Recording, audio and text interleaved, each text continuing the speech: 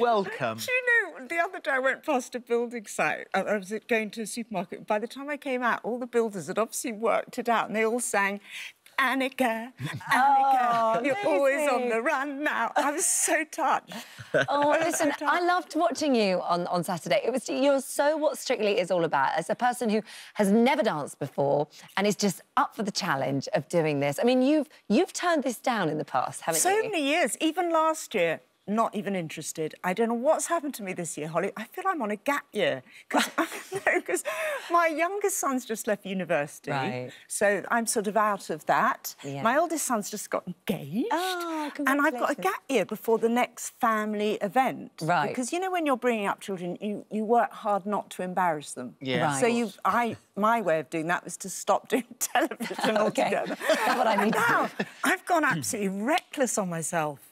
So when it came through in the past, the reason that you turned it down was because just family, just kids and time? No, because I can't dance. I mean, I'm not... Right. That's really not false modesty, because I know people come on and say that, and then they... Well, when you were a little girl, you did ballet classes. And Miss Beer, my ballet teacher, actually sent me home from ballet, and the mortification... Because she said she's just so wooden, she can't be one of the sugar plum fairies. And so I remember sort of feeling utterly confused, because you're just confused at that age, and I just literally And that was blue it? for the rest of my You life. didn't dance on your wedding day? You didn't none of no that? one has ever seen me dance. Not my kids, no, not a friend. I've never even been to a disco. You must be thrilled. We're literally starting right from scratch. Like, I'm talking the first day that we did. We started off with some choreography. It was like, no, that's not going to happen. And then we said, right, let's just choreography as a whole? Yes, as a theme, yeah. And then we had sort of a bit of a wiggle. No, that doesn't feel good. And then it was going into, can we just do 8 claps? 1, 2, 3, 4, 5, 6, 7, 8. Wow. But we couldn't clap in time. No, really, I'm a human experiment.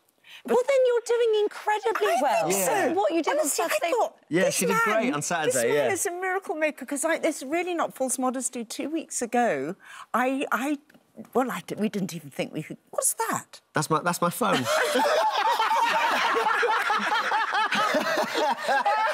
Easy, Anneka. Oh, my God. It's the Strictly curse already. Oh, here we go. 1 week. Well, we didn't expect that this morning. No, that's for sure. So the brilliant thing, to just try and regain a bit of this here, the brilliant thing about what you've done is that you found out how to sort of unlock the way she learns to dance. Yeah. So you're quite methodical with it. Well, some people you can sort of say, right, go up there and give it a bit of shimmy towards the audience, like give it a bit of sass, and they'll sort of do something. They'll do a bit of that, and that'll be enough. Whereas that doesn't come naturally to Anneka. But what I found is that she has a really sort of analytical brain. So if I talk about the actual sort of science, the angles of every step and how straight the leg, at what point the leg goes straight and at what angle the elbow is, and all of these really tiny details, she suddenly gets really excited and interested in what we're doing. So and she really knuckles down into it, and it all starts to make sense in a sort of mathematical way. That's the cleverness of having a partner, all of your partners, the partners on Strictly, the partners on Dancing on Ice, when you're that close with someone, is managing to find the thing that makes it work. Yeah. That's it, yeah. It's all about how does that person learn and So our whole studio at the moment, we're learning the waltz, which is making me cry with joy. I love it so much. But we've mapped up the whole studio floor, and so we understand what we're talking about. The film crews occasionally come in and film us, and they're going, what do you feel like? Because I'm going, right, so I'm going to bend over towards the sons there, because that area is where we think my sons might be sitting on Saturday. And then I'll go over there and say, so I'm sort of pointing to Dave Arch at that point. And so in my head, the whole studio floor is absolutely planned out. It's like a map, yeah. It's a map. That's very clever.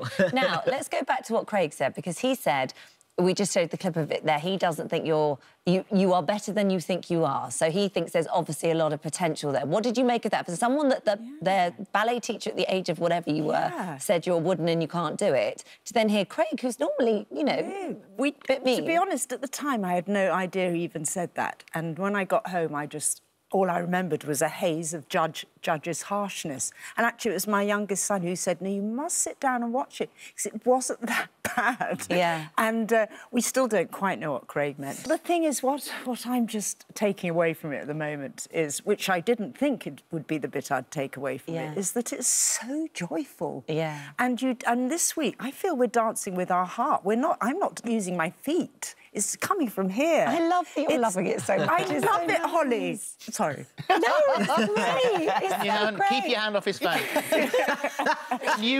And your shoulder's OK now. Yes, I nearly... Before the show started. The day after I signed the contract, I had a really bad accident. And so up till 2 weeks before we started, the producers sat me down and said, there's 50-50 chance you won't be able to do it. Oh, no. But luckily, I had a cortisone injection in it. You're back on track. But we're all falling to pieces. I mean, we have constant physio. Everyone's, aren't they, in and out of physio. Well, hopefully they've stitched you up enough for I can't this wait. weekend. And there's a rumour I might have to wear a proper frock. Well, I hope so. I hope so. Right, I'll be watching Saturday. Good luck, both of you. Thank you. Well done. Thank you.